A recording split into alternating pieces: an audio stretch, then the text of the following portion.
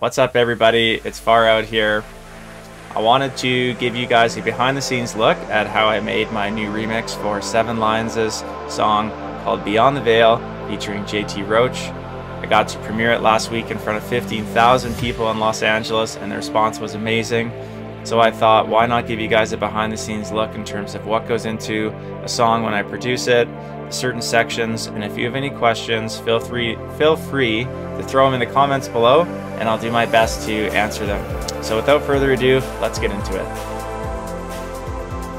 Alright, so let's get into the remix. So, story time. About a month and a half ago, Seven Lions and his team reached out to me to remix this song off his brand new album called Beyond the Veil. So this is the title track of the album. I was really honored. I'm good friends with Jeff, and I really respect him and look up to him as a musician. So I was excited when I got asked to do this song. So as a big fan of the original, I wanted to do something different. So the original is a little bit more on the relaxing side, where my goal with this remix was to make it more dance friendly. If I was at a music festival or a nightclub, what would I want to hear? So I had some driving bass lines going, and then I really focused on finding a chord progression that was uplifting, like feel good, and kind of then all blend it together. So these were the original vocal stems that I was given from Seven Lions. So let's take a listen here.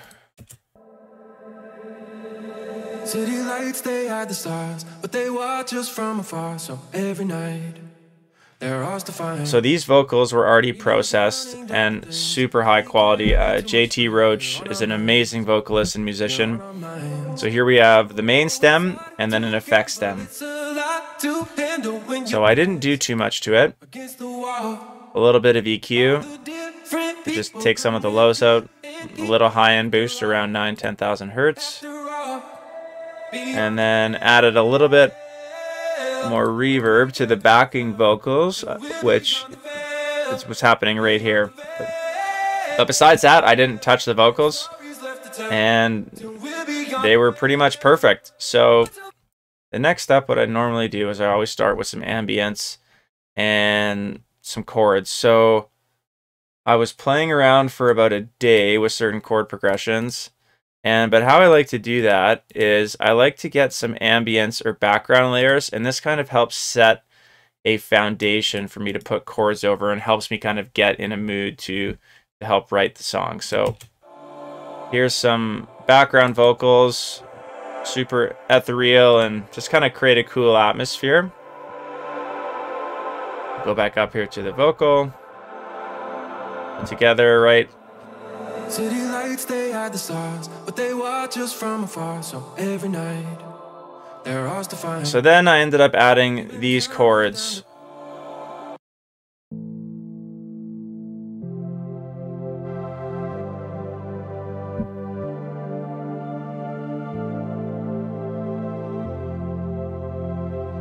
So these are a few layers, but they're actually quite simple. So this is let's do the first layer first. This is just a really simple saw. Yeah, this is just a simple saw. One oscillator's on. What else is going on here in terms of effects? Yeah, barely anything. A little bit of the hyperdimension setting, a little bit of reverb, but we've got a filter cutoff. Okay, so you can open it up, keep it down. And yeah, this just felt right. So I played this with the vocal. It's the wall. All the different people come with good and evil after all. Yeah, so that just feels good. This chord progression felt right. Let's back it up here. So when I add this with some of the backgrounds, and then I just built on this, so I added some strings here. This is like a trance pad. I think it's from, yeah, it's from Spire. And this is from, what pack is this from?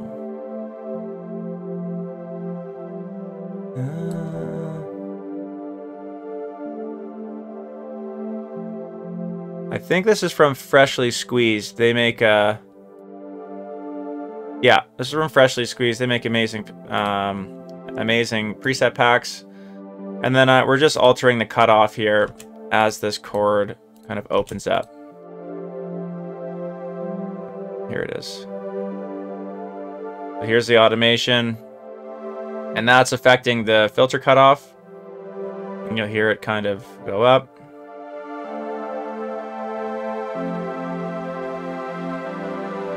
And then for processing, I've got some distortion, compression,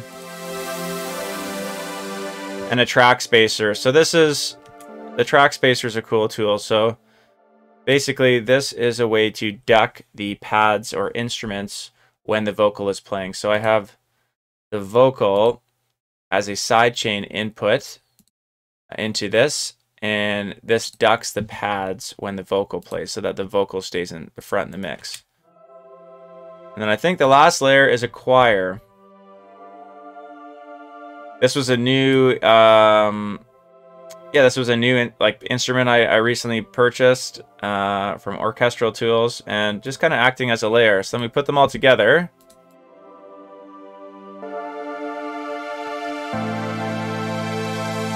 And yeah, I thought it sounded awesome. And now if we add the ambience back in, we kind of just have a nice full kind of breakdown. And this is how the remix started. So I put the vocal back in. City lights, they hide the stars, but they watch us from afar. So every night, there are ours to find.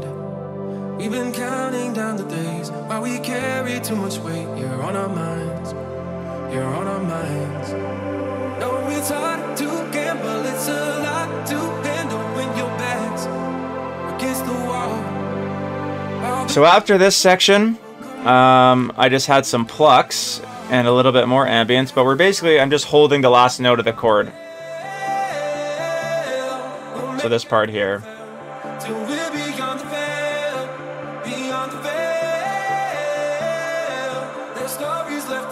So this is a, whoops, no, I do not want to update silent.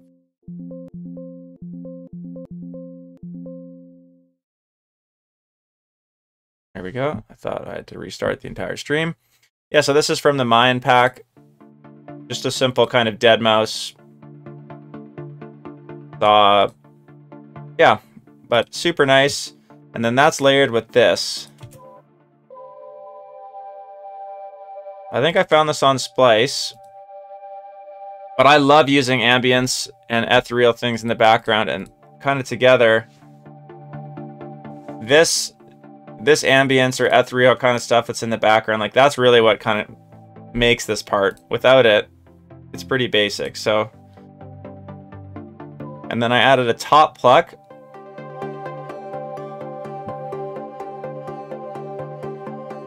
And these are Spire again. I love using Spire. I love it for plucks and just trancey instruments. There's a couple layers here. And where are those going? In terms of processing, I think I've just got some compression with the Waves CLA2A.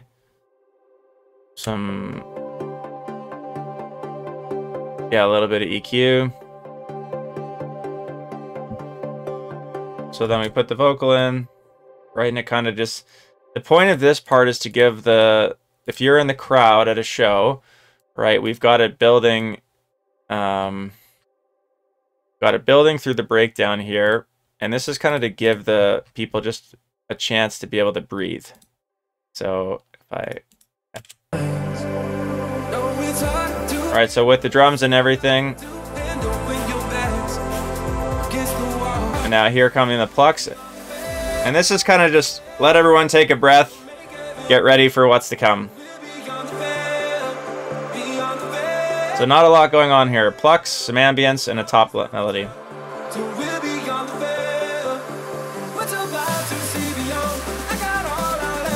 So yeah, that's basically how the remix started, and I really like the feeling of it. And now it was just about, okay, let's build an entire song around this. So that took me about a day. So the first drop I worked on was the Melodic Drop, and these are actually just taking the same chords that are in the breakdown and just kind of chopping them up with some new instruments. So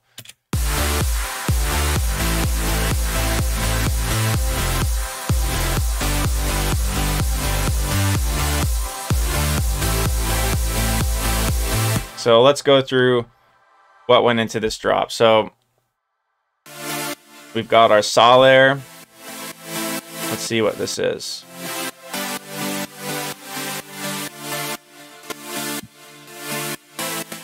So I've got 3 layers here. The first one is from Serum.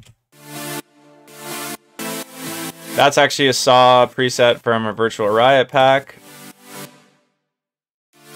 And I've got another one. And then that pluck that you heard in the build-up, that's now the cutoff is fully open. And then for processing, it's got cutting out the lows, Camel Crusher.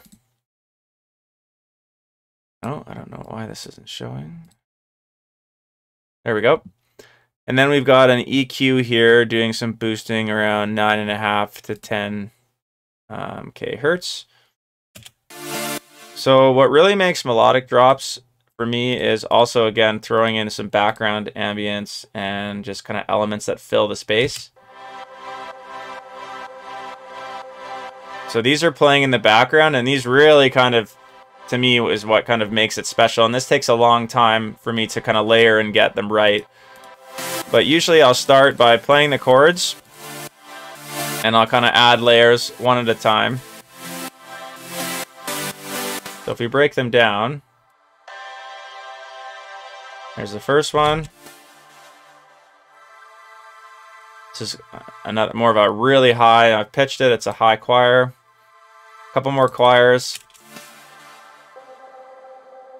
More of a lower airy ambience. This is just a vocal that I've cut and looped. And then all those get grouped together, and I do some EQing. There's some yeah, I don't know, my brain's a bit tired. The decapacitator, excuse me, the decapitator, and then they're just going through some sidechain with LFO. So yeah, all these as a whole sound nice.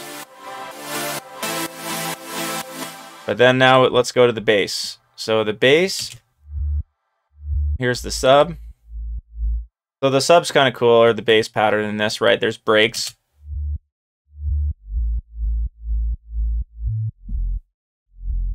And I have these higher octave, kind of just to kind of create a groove. Like there, it goes up. And these are the little things that really matter in dance music, is doing these octaves here where it goes up. Oh, there's a mistake, that shouldn't be there. But that kind of helps keep this drop moving. And that's a subtle thing that most people might not notice, but it's pretty important. And then for the mid basses, playing the same MIDI, but let's see what the layers are here. Got something from Saw, yeah, something called Saw Massacre. Take the reverb and delay off. Another, let's play them one by one. So a Saw. That must be just like another pluck.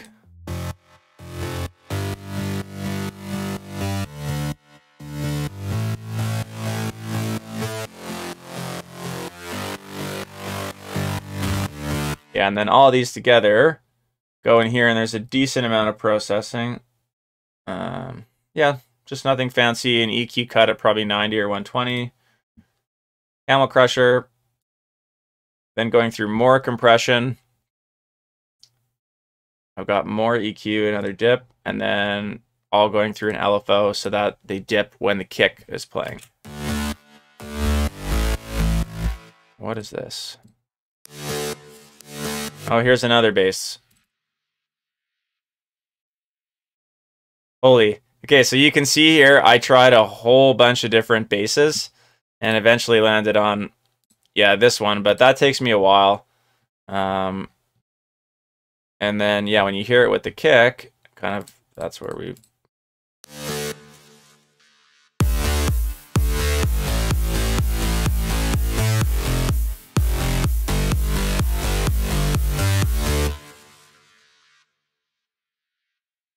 And then we play with the chords and everything, and we've kind of got this drop done. Then it's just about adding drums to kind of make it, you know, adding some hi-hats and cymbals to kind of make it a little bit more intense and fun.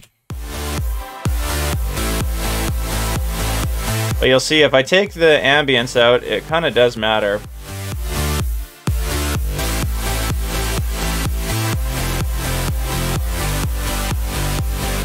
Oh yeah, I didn't show this, but this is something that I've been using a lot recently for bass layers. It just makes them sound so cool.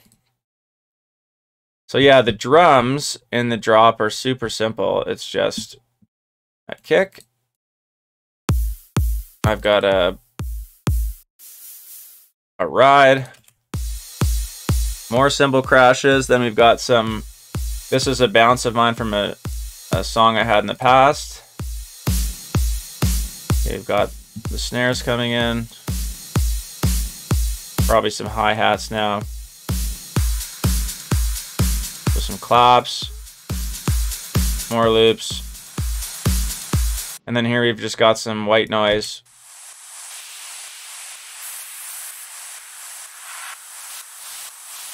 Yeah, some crowd effects.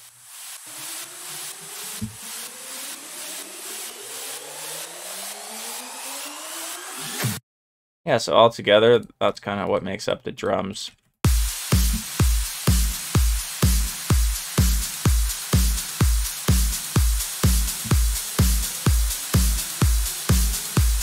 And then there is a top melody you'll hear in the drop. I think here it is here. This comes in halfway through.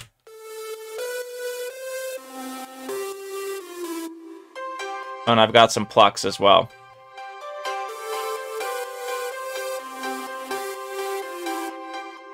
Let's go to these first. Yeah, I think these are just like a square, a saw, and some white noise. Let's see the processing, probably not a lot. Yeah, just again, some camel crusher, compression, some imaging to widen. Oh, these aren't opening. This is an imager I use just to make it go wider in the stereo. And then these plucks, it sounds like a piano. Yeah, here's a classic Nexus piano that I like to use sometimes. Another random pad or pluck. Oh, another piano.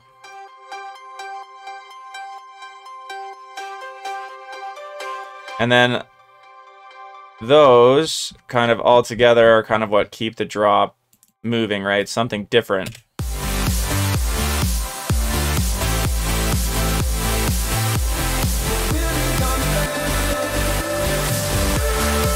So then you can hear them. So the pluck is supposed to be very in the background. It's just, you know, something that you kind of notice, you don't really, but... And then we bring the vocal back in.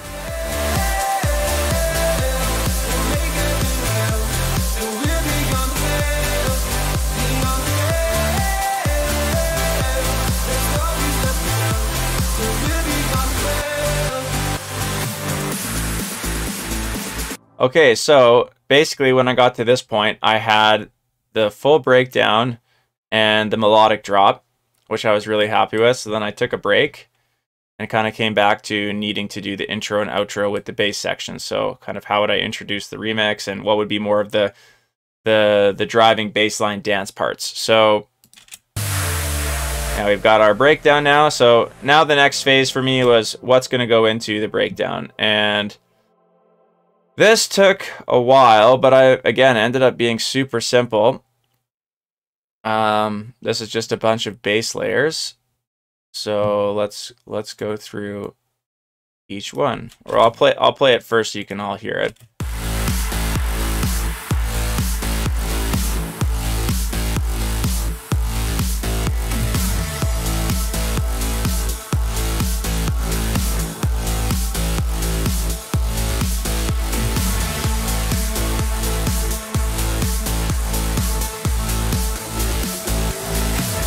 Okay, so let's go into the bass. So I've got my first layer. This is actually from Mayan. He's an artist that's released on Anjuna and Ophelia as well. So this is from his sample pack. This is just a simple bass shot. Okay, so I've basically taken that and cut it at certain points and also duplicated it later in the drop when we have to go up and down to make different notes. Here's another layer. That's definitely from Spire, I can tell, that I exported. Here's probably the main bass layer. So again, tried a whole bunch, ended up landing on a couple. Let's see, there's 1, 2, 3, 4. Yeah, 4 layers here, making up this bass pad, or this. And then here's the sub. So all in total, there's like 4 layers here, 5, 6. So 6 layers total. So that's a lot, and the frequencies can add up. So usually EQing is pretty important. And let's get into it here. Yeah, again, then I'm grouping them all together. More Camel Crusher, more compression. That might be the same channel. I'm not sure. Nothing going on there. Yeah, so here's Rift. Just a little bit. And then you'll see here I've got, for the final bus, more saturation, and then we've got a couple of reverbs, and these are probably just to fill space in the mix when the bass isn't playing. So typically when you're introducing a section, I'll usually add the basses that'll be here, and I'll reverse them and add some effects so that the listener knows it's coming. So here's one. Some effects.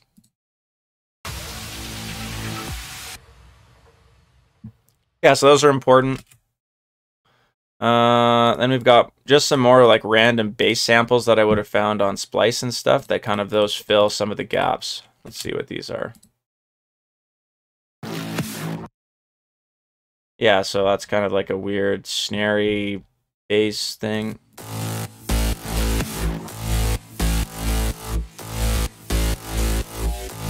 Here's another one. So here's an example. Just random. See what else is going on here. And then, yeah, these are all these cool effects that I like to add in the background.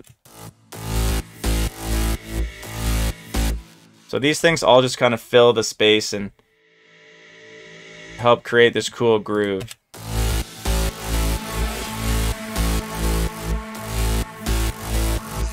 And then what I did was I needed to start blending in or getting the listener ready for the breakdown. So kind of added some melodic elements here. So these come in about halfway through. So one's a vocal, just like a vocal ambience, and one's kind of like this guitar playing an ARP.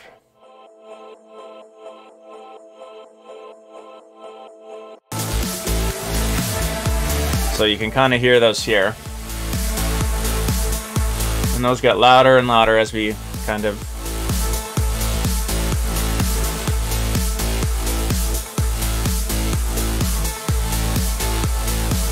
And then I kind of bring the vocal in, just the background.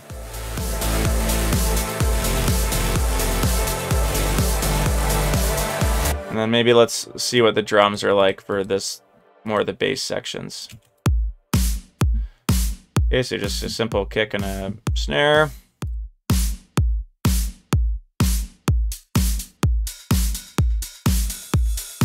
Okay, some hi-hats and open hats. And then after that, we've got some white noise again, probably.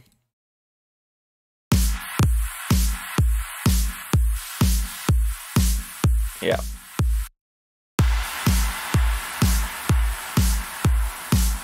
And then I've got some kind of cool, just random things in the background.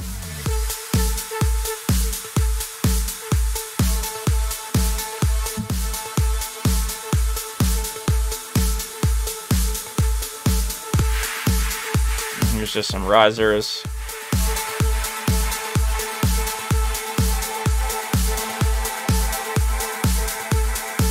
Yeah, so all those are, you know, details that most listeners like don't know what go into it, but these all are really important in kind of filling the background space and just creating this entire atmosphere to the song. So all together, sounds like this.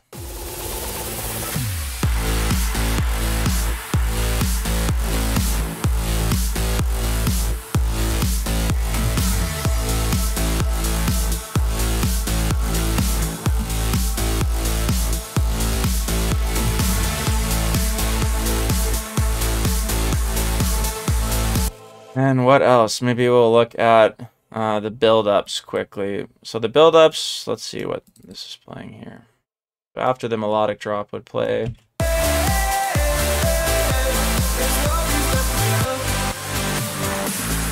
what are these? It's just like a random cool some effects that I found.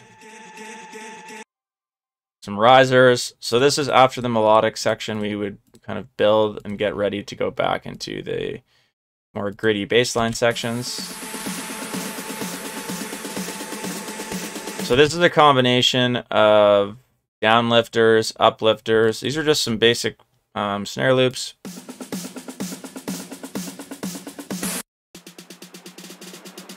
Yeah, so they kind of all add together. And then what I'll do here is the bass line, we'll get it going again, but it kind of is filtered, and then there's some reverb opening it up as well.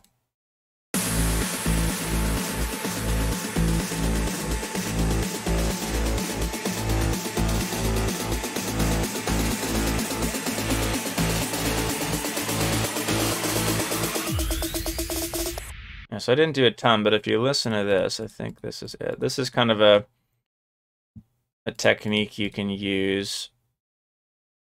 Right, so if I up this a lot,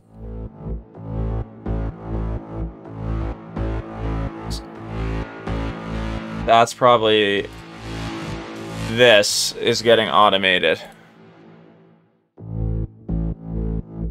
So that's here, right? So that's kind of a way to, you know, make the build up sound a little bit bigger. But I did not use that much of it, just a bit.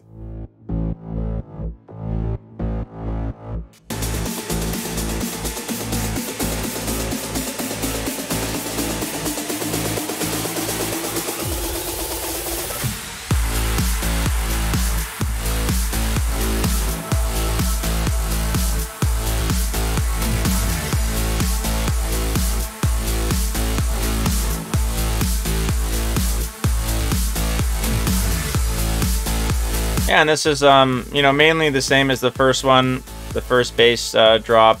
Not too much going on, maybe just some slight changes with where I'm using the drums and the risers. And then we've just got the outro, which is just the drums, just so that when I'm playing it live, I can mix in other songs easily. So, you know, this version doesn't tend to do as well on Spotify, and I don't even listen to it on streaming services, but it's strictly for when I'm DJing and performing. These outros and intros act as a way to easily transition to your next song. So I think I've pretty much covered the whole remix. If you guys have any questions, definitely feel free to share them in the comment section, and I'm happy to answer them to the best of my ability. And yeah, thanks for tuning in. And I think what's coming up for me, I've got some new music coming on Ophelia Records, so 7 Lines this label. I just finished some music for the VR game called Beat Saber, which I'm super excited about. And now going back to working on more of the OG Far Out cinematic songs like New Beginning, Origin, Worlds Apart, Apex, and really excited about how those are coming together. So thanks for tuning in, guys, and all the best, and I'll see you guys soon. Much love.